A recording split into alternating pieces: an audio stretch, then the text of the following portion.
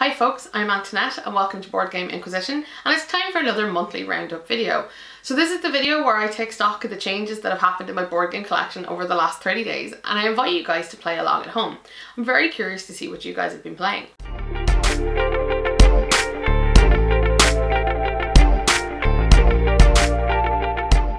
Hey guys, yay! A whole other month has passed. Where has the time gone? I don't know about you guys, but it seems like time is flying super fast at the moment. I hope you're enjoying some sort of holiday perhaps, or looking forward to one because the weather is good. Would you bring games with you on your holidays? I don't know, I'd be tempted, but I don't really get holidays. Our holidays are usually here at home, doing something around the house, or just, you know, chilling for the time. But I wonder if I went further afield, would I bring a game? If you would, what would you have brought? I'm curious to hear that. I see a lot of people like talking about bringing games on camping trips and weekends away, and I'm just like, oh, would I get them played? I could play those at home. Yeah, I don't know. It's just a strange thought. So yeah, it's been an interesting month for board games. I don't know if you guys have noticed, but there's been a ton of things on Kickstarter.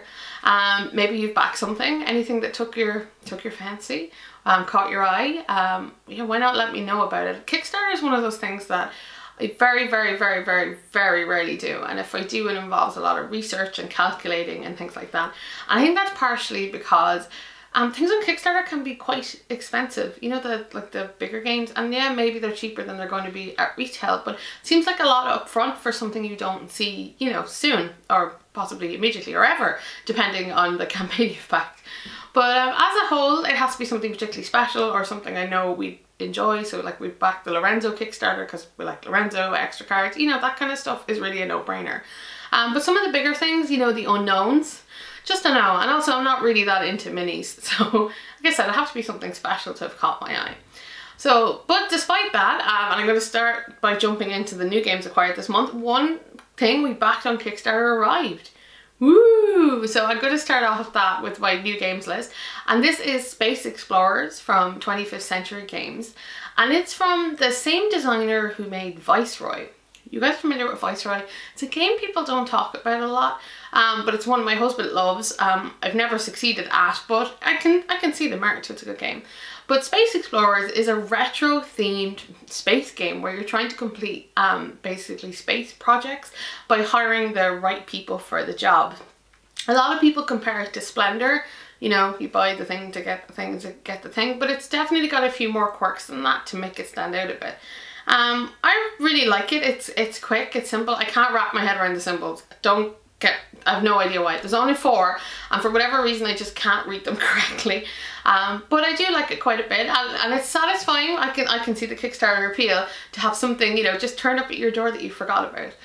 So that's cool. I think we have another couple of Kickstarters due over the next month or two. We backed a couple around the same time, so they're all kind of due together.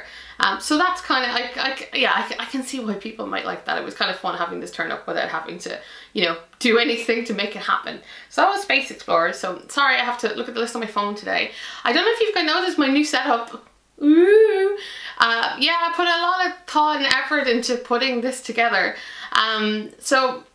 Someday I'll do a tour, right? Because this is the biggest room in our house. Actually, it was once the master bedroom and moved into a smaller bedroom so we would have a better games room. Yeah, that's dedication for you. But in here, out of the 4 walls, we had an entire wall full of Kallax, and then another wall kind of with Kallax as well. And we have a very cool drop leaf table with drawers in it. I think that's amazing. And I have a big desk. Now the truth is, don't need a big desk, but buying a cheaper desk would be terrible when you already own a big desk. So I have a big office desk, you know, where I do all my tweeting and whatever at. And the thing about changing around this room is I couldn't do it in such a way that I could have an empty piece of wall. I wanted a blank wall behind me because I wanted these videos to be a little bit more me and a little bit less, you know, I'm making my first set of videos and going to be in front of all of my games. I just didn't feel like it was necessary, and I feel like I've grown enough that I should have something a little more me. So I did a lot of rejigging. I've in fact stacked too many Kallaxes on top of each other. I don't know if you can't really see behind me, this goes all the way to the ceiling. To create this like 3 foot or so piece of wall that I could, you know, make my own scene for filming. And I really wanted to do something very cool, like, you know, gentleman's club, sitting in the wingback chair, you know, by the fireplace, swilling your whatchamacallit, whiskey and whatnot. I wanted something kind of old man. Because I feel that's very me, actually. Now, it's not turning out exactly as I had planned, but I think it's an improvement. I hope you guys like it. I'd really like your feedback. I got some great feedback actually when I originally set it up, and I put some pictures out on Twitter and Facebook to see what people said, and they were like, move this and do this. And I was like, okay, that's actually a really good idea. So I'm off to one side now, because that's like the narrator style, which I like very much. And because it's hot here this week, my husband bought us a fan, not realising it fitted in beautifully with my scheme. So now I've kind of gone old man meets jungle theme, you know, old colonial kind of thing with my map of the world. But I definitely feel like it's more me, and I love my chair. I have wanted one of these chairs for absolutely ages. I think there's something to be said about for how comfortable you are when you're doing things, you know, and what furniture you're on and how you set yourself up. So for instance, when I used to lecture or give talks, I would prefer to sit down because I get extra nervous when I'm standing, and you would see me shake and stuff like that. So it was a conscious decision making YouTube videos that I would sit down, because you know, it's a bit easier. And so I think having the right kind of, not quite furniture, like I'm very comfy now as opposed to, you know, my regular chair. So I think there's something a little bit more relaxed about it. So do you guys believe in stuff like that, that you know, your surroundings can really dictate to how you feel when you're, you know, doing things and working at things? I do. I know this is an awful bit of a tangent, but it is important to my channel that you know, and I love getting feedback and things like that. So hopefully this works better, and we'll see how it goes. It's interesting actually, a lot of people suggest that I show more of the shot for me sitting in the chair, and it made me realise actually there's a very specific reason why I have the shot like this. I would actually have it closer like I used to if I could, but then you wouldn't be able to see all the cool stuff behind me. And you know what, I just don't want to put my body out on the internet. I think you know, people find ways to hurt you, and I think if you don't give them to people, then they can't hurt you with them. So I think it's simpler to cut everything off like that, like this. And also I think it would just be kind of, I might be not quite a distraction, because that's a terrible word, but just something for somebody to focus on other than what I was talking about.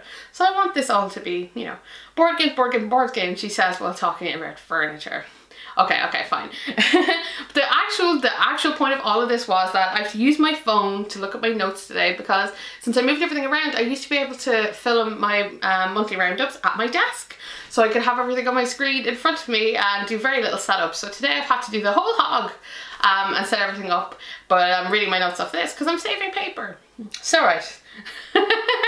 So yeah, so we started with Space Explorers, and then I'm going to jump into Keyflow. So Keyflow is a Euro game in the vein of all the other key games. So I spoke about Keyflower last month. Oh, we didn't get Keyflow, it's actually Keeper. Sorry, I can see it in front of me there. I don't know why I'd written it down as Keyflow. Is that the original one we have? No, I have Keyflower and Keeper, but Keeper came this month. My husband really loves these, and you can see I get confused by the titles because they're all key something. But yeah, I haven't got around to playing this one yet, but on the basis of how much we enjoy Keyflower, I think this is going to be really fun. It's got a really cool looking map aspect. It's, you know, you build your villages and stuff, so it's all very similar but slightly different, and I'm looking forward to playing that. So I haven't got that one out yet. We had guessed round and we played Keyflower instead, and that was pretty fun. So we'll get to the new one eventually. But yeah, so Keyflow, ours is from R&D Games. Some other copies seem to be from Hooch Games, so I don't know where these are all coming from. Okay, so the next thing we got this month, and this one I'm really excited about because my husband picked it up without me telling him to. So this is awesome. So we get a copy of Die Tavernen im Tiefental. So this is from Wolfgang Warsch, who you may remember from such amazing games as The Quacks of Quedlinburg, The Mind, and a host of other games he's brought out in the past year. He's brought out tons and tons of things. And I saw quite a few people playing this actually on Twitter and things, and I was just like, really like his games. And the theme is that you're running an inn and you're trying to cater to your patrons and grow your inn. It's a dice management and deck building game. Like, what a combo, right? But my husband managed to snag a copy. He was watching for it and he didn't tell me, and I was like, this is the best day ever. It's a fabulous game. I really like it. It's got a set length as well. You only play over, I think, is it seven turns? Or maybe 8, 7, 8. They're very close numbers. 7 or 8 turns, and you're basically getting money and beer to improve your place and get better patrons into your deck. It reminds me a lot of Grand Austria Hotel, but it's much quicker, it's much looser, and it really does feel like a Wolfgang Warsch game. So if you like something like Quacks, this really has a similar vibe, and I'm delighted with it. And it's got some really cool components as well. So super chuffed with that. It's not out in English yet. This is the first time I've ever bought a game in another language.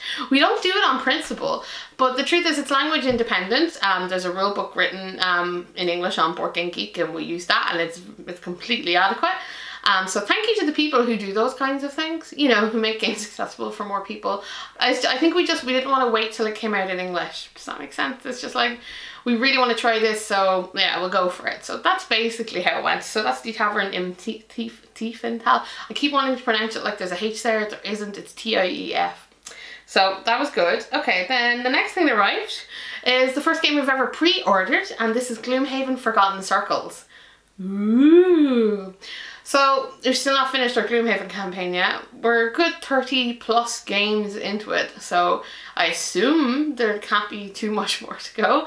But my husband really likes Gloomhaven, and when the option came to pre-order the expansion, he was like, okay. And I don't think it was actually very expensive either. I've done an unboxing video for this, actually, as I have for Die Tavern im Tiefental, and I can release one of them next week. So which one would you rather see? Because unboxings are those weird things that don't make sense to me, but I do them because they're easy, and if they're helpful to somebody, why not go for it? So yeah, which one would you rather see? I need to make a poll. Comment below if you'd rather see an unboxing for Die Tavern im Tiefental or the new Gloomhaven expansion without any spoilers.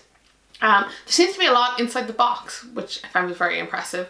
Obviously haven't played with it yet because it's still there, but I had a good route round. There's like a new character, there's new things for your map, there's achievements. You know, it actually just adds a little bit more of everything else to the game. So I think that's nice, especially when you like something. I don't mind having an expansion in advance.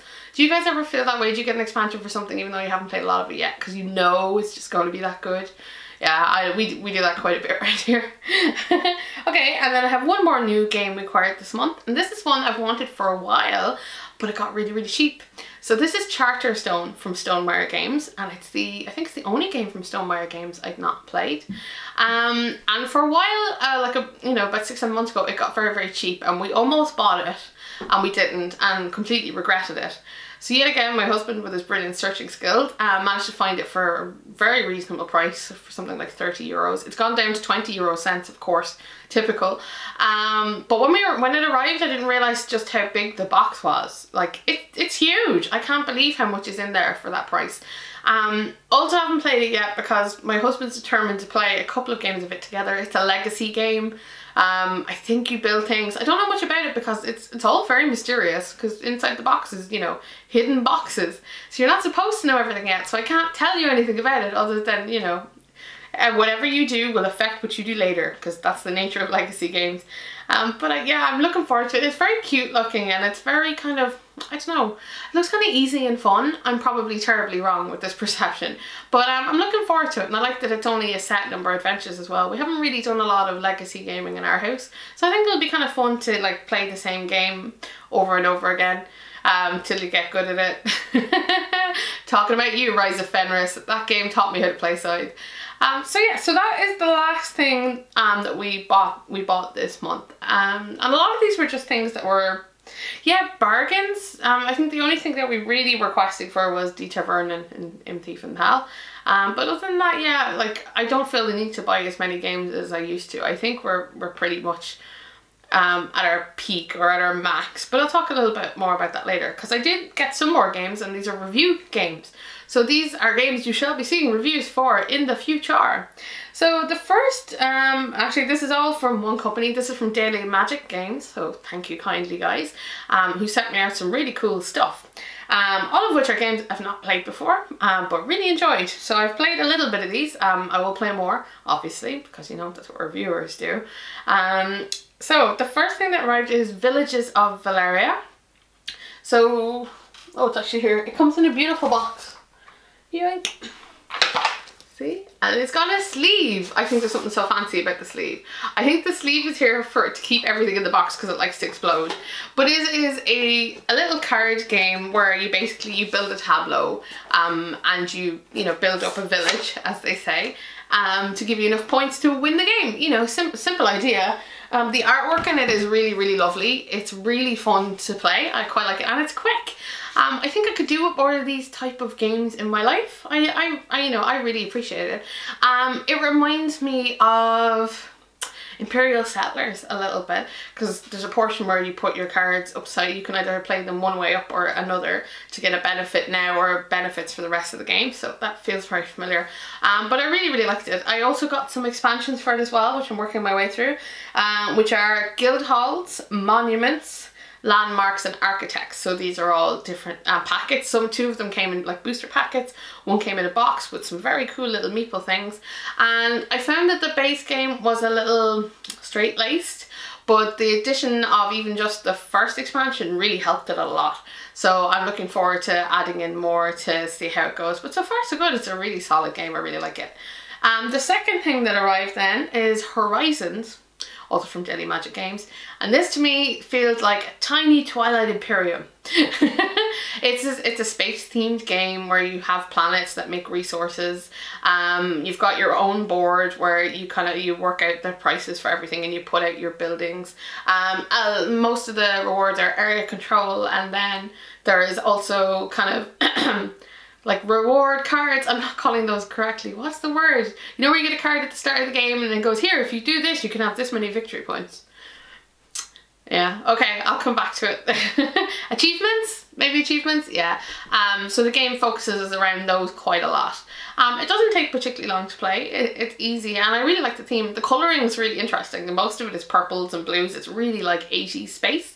But I had a lot of fun with it, especially if you like those big space games, but you don't have time to play a big space game. I think, yeah, it's got a lot going for it. I look forward to playing more, and I use that sentence way too often in these things. I look forward to playing more. I need something more original to say. I can't wait to get back to the table. Yeah, that's not a whole lot better either. So those are all the games that have arrived this month. Have you got any new games this month? Have you bought anything? Why did you buy it? That's the most important question. What made you buy it? I'd love to hear what you guys have been adding into your collection. Alright, so the next section is going to be short this week. This is trades. I love talking about trades. I love getting trades. I think we've arranged another trade as of yesterday, but there's no point putting that in this monthly roundup video because the game's not here yet. But we did make one trade and I was very happy about it. Most of you, or some of you, might think I'm crazy, but I traded for Res Arcana and I sent away Tricarion. So Tricarion is a Mind Clash game. It was a Kickstarter game and it's about making magic. It's a worker placement game, at its core, and basically trying to optimize everything you're doing to perform the best tricks for the best rewards. We didn't mind it, but it didn't drive us crazy. It didn't make us mad. Like we had it here for a year and we'd only played it once, and we're never really encouraged to play it a second time. So we played it like twice more to be sure, and we said no, whatever. So Res Arcana, for those of you who don't know anything about it, is from the same designer as Race for the Galaxy. Ooh. Yeah, I know, that's how I felt about it too. And it's a game where you get 8 cards in your deck, and you build them into a tableau to buy things that are worth victory points, or help your tableau so you can buy better victory points things. It sounds kind of basic like that, but there's something very odd about getting a handful of completely unique cards and trying to figure out how to make them work in the best order to achieve things. I really quite like it. On the one hand, I like that it's kind of, what the hand you get is, the deck or hand you get is random, right? So you have to work with the unknowns. But I'm also disconcerted by the fact I didn't control any of the things I played, that they were already given to me. You know what I mean? It's that kind of, it's not a deck builder. You're given a deck and you make the best of it, but you kind of wish you had a say in it. Now there is a drafting variant. I've not tried it yet, but I'm going to sound really contradictory, but I have a feeling that if you did draft it, that it wouldn't be as interesting because the cards wouldn't be alien to you when you played with them. So you see where I'm at here. There's this horrible divide between it's good that it's random and unusual and you don't have control over it. It's bad that it's random and unusual and you don't have control over it. It's a really interesting game. I really like it. Now, you know, our trade probably wasn't the most amazing, but we're at the point now where we have a lot of games to trade away, and I would much rather have a game, even if it's worth less value than what I traded away, than be sitting here, you know, with games I know I don't want to play. It sounds a bit odd. Like, it's hard for us to trade as a whole. The shipping from Ireland is expensive. A lot of the time when we trade for something, we've basically paid for half of the game just by shipping something away. Yeah, I know, it's crazy. It's hard to trade in Ireland itself. We do pretty much all of our trading with the UK, and to trade with the UK is like, to send a box is like roughly 15 euros. So that's most of the price of a game most of the time. But I think it's a good way to, you know, send your games on to other people. And what are we going to, like, there's no point in us continually buying things. There needs to be a place for these to go. So I like that we keep cycling these things. And to give you a hint, it looks like we managed to trade this month. So I got sent away Claustrophobia, a really cool 2-player dungeon game that we were never getting to the table. Mystic Veil, which, you know, we've had here for ages actually. Mystic Veil is a game we've had a really long time, but we just grew tired of, for a copy of Snowdonia, which is a game about trains. That's what I heard. We don't really have train games apart from Ticket to Ride, so I think that would be cool. I'll fill you in better next month when I know if all of this pans out.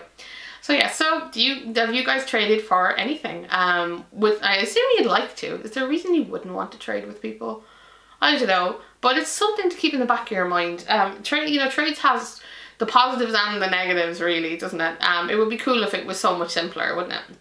Okay, so the last section I'm talking about today, normally I go straight into kind of wish lists and stuff like that, but I don't have one. But I thought I would talk about the games we've been playing, and there's a reason for this, because.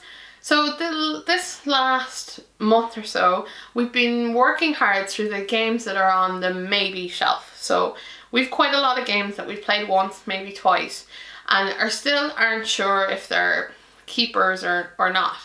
And our rule in our house is we have to play everything 3 times to make a decision about it, right? And that seems fair. Now, we don't always have to play it 3 times. Sometimes, you know, after the first or second play, you know that this is a keeper, right? You don't have to go the whole hog. But in the last week or 2, we managed to make a real dent in, you know, what we've been playing. And the issue actually that's come up a lot is the fact that maybe other people have this problem too, is that when you have a good amount of games, or games that you've curated, right, that you know are things that you like, you're not just buying stuff willy-nilly, right, you chose these things for a reason, it makes it very hard for new games to stand up against what you've already got. So when I talk about the games I've added to trade this month, it's not because they're bad games. They're really not, for the most case. It's just that we had something better, or something that fitted us better. And that kind of thought makes me a little sad, I suppose. But I guess it should make me proud, because I'm all about curating your collection, right? The perfect collection, yada, yada, yada. But it's weird to be going, this is a really good game. It's just, I don't think we'll ever get it to the table and sending it on its way. But it does hopefully mean that we're downsizing things a bit. I want a more manageable collection than we've had. But you know, I think sometimes when you get into a new hobby, you go a little bit crazy trying to catch up with everything, right? Like, I know I did. There was so many things on my list I wanted to play, I wanted to try out.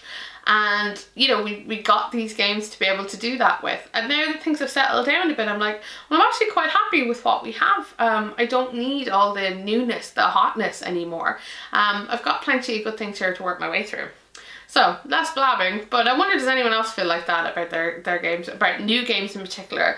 Like, how you fit them into what you already own. So first, they have to really be a standout, or to be something special, or to do something that we don't already have. So here's the games that we were clearing. So I'm going to start up with both Dinosaur and Jewelasaur Island. So I bought Dinosaur Island at Essen last year. It was one of the first things on my list I really, really wanted. And And we played it after we got home, and I remember it feeling quite fiddly, but you know, but not too difficult. It was fine. And we tried a number of times to play it again. Like there's at least twice where we set it up and then took a look at it and went, oh god, I just can't do this right now. So we got another game or two of it in, and you know what, it's just so basic. You know, it's like, yeah, that's basically how we put it. It was just so straightforward.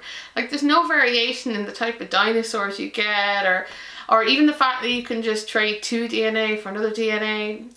For those of you that don't know, you know, Dinosaur Island is basically Jurassic Park, the board game, with cool neon colours, and those I really appreciate. But there's a couple of places where things could have been explained better or put on mats or the boards, you know what I mean? The game itself is produced beautifully, but I just think it's missing a couple of very important things to give it a bit of polish. And so while I think the game is cool and I think a lot of people might enjoy it, for us it was just like, no. And we felt the same about Dinosaur Island, which is the 2-player variant. So this is one with cards instead of meeples. And it's roughly the same thing. We just felt like we were doing the same thing every turn. You know, and that's just not fun for everybody. I'm sure people love it and that's fab, but I just think we'd things that we would rather play than it. So that was the first one. The second game is one that we've also had for a really long time, and this is Alien Artifacts from Portal Games. We do love a good card game in our house. Used to play Magic the Gathering a lot. So we've kind of high expectations of card games, so we're very careful about which ones we choose. So Alien Artifacts is a tableau builder. You're in space, you're buying things to build out your tableau. That's basically it. Actually, it's a really good game. we quite enjoyed it. We found it slightly too long for what it was. That game should be a 30-minute game, and it's more like an hour-ish, and that's just with 2 of us playing. I can't imagine it with more people. So I actually think it's fine. It just didn't cut the I can't finish this. What? Cut the metal? Yeah, maybe cut the metal. So yeah, it's a very good game, just slightly too long, because we were like, well, we could play such and such and such and such in this amount of time, or we find if games go up to the hour mark, there's even more competition for games that take an hour's play as opposed to 30-40 minutes. So yeah, so Alien Artifacts, good game, wish it was slightly shorter. Next up, so Great Western Trail. We've actually had this one a good while. So these are all games actually that have been there for a little bit, and we'd already played 2 games of Great Western Trail. And you know what? It's a very good game. I can see why people love it. You know, but to us, I suppose it just felt a little bit clinical. So Great Western Trail is a game where you're moving around a map to bring your cattle to the train at the end and then transport them and reset. And I really like a lot of things about it. I love the player boards where you remove markers from them as you achieve things, and then your player board gets better. Love that. You move around the board and you activate things, also pretty cool, and you collect cows. Very good stuff. The problem we found was that you always ended up doing the same things each time. So there's particular spots on the map where you can hire workers to make everything you do better and go and acquire cows, and they always ended up as being places that you had to go all the time. It just feels a little bit, I don't know, too perfect. Is that a word? As in, you can plan it all out, I guess, if that makes sense. You know what I mean? It just felt like it was missing something, but I do think it's a really, really good game, and like, you know, lots of people love it, and I can see why. You know, and the truth is, I wouldn't mind playing it again if someone asked me to. But where we put it in our collection or when we would play it, difficult. Not entirely certain. So that got moved down as well. So there's one game that got moved up, thank God, out of all the negatives, and this is Tolkien. Tolkien is like the temple game with the moving cogs. So yeah, it helps that it's very pretty, but it's also so clever. So we played Tolkien twice already, and every time we played Tolkien, we've played it with a rule incorrect. Every time, without fail. So we were determined this time to play it with all the rules correct. We didn't actually succeed. We almost succeeded. I noted it halfway through the game, but we got there. So yeah, Tolkien is basically about gathering food to build buildings, go up the temple track, and, you know, appease yourself with the gods. It's a lot of those resource management games, really, isn't it? Yeah. Well, what's clever about Tolkien is the fact that the board is constantly changing, and you have to keep up with what it's doing, and you have to also know what your opponent's doing to be able to take advantage of things. And there are a whole variety of tracks you need to keep an eye on. I learned you probably shouldn't focus on all of the tracks because then you do everything badly. It's the kind of game that even when I lose, I really enjoy. So Tolkien got promoted. Hooray! Something made it up there. To be fair, Res Arcana also got promoted, as did Die Tavern and Im Tiefen Tal. They're both, you know, really solid games and ones I think that will, you know, stay in our collection for some time. So how do you guys deal with, you know, new games or even games you've had a while, you know, that shelf of shame thing? I hate that phrase, shelf of shame. No, they're games, you just haven't got to them yet. You know, it's not that difficult. People get there eventually. Like, on the one hand, I guess, should you be embarrassed about having a bunch of stuff you bought and not used? I don't know, that's up to you. So there's different reasons for doing these things, you know. Sometimes you'll buy a bunch of stuff together because it's cheap, you know, and you'll get to it when you get to it, and that involves saving money, so you never know. But yeah, so tell me how you guys kind of decide what happens with your new games, or do you kind of go through the games you currently own and decide if you want to keep them or not? And is that a viable practice? Is that something we should all be doing, you know, keeping check in our collection? I'd like to think it might be, because, you know, your changes in taste, you know, your taste changes over time. I'm sorry, I can't speak at all today. It's been a very long week. So yeah, that's basically what's been happening here at Board Game Inquisition. I've put out some fun new reviews this month. If you haven't had a chance to check them out, why not do so? I'm also very curious as to know why some reviews do worse than others. I think it's just, it has to be the game, right? You have to be tempted in by the title of the game to, you know, come and have a look and see what it's about, don't you? I don't know. Is there a way I could sell this? I could sell them better to you, you know, that you'd be more inclined to come watch things. Who knows? Who knows? I just like getting games in front of people. I don't really care if you like them or not by the end, but I think at least you've been informed, right? Been informed. So yeah, so I think that's it for this month. I look forward to hearing all your responses below. This is my favourite part of the month. I love getting to chat to you guys and hear everything that's been going on with your board games. And until next time, I'll be here playing games, asking questions, and sweltering in this goddamn heat. Alright, take care everybody. Bye bye.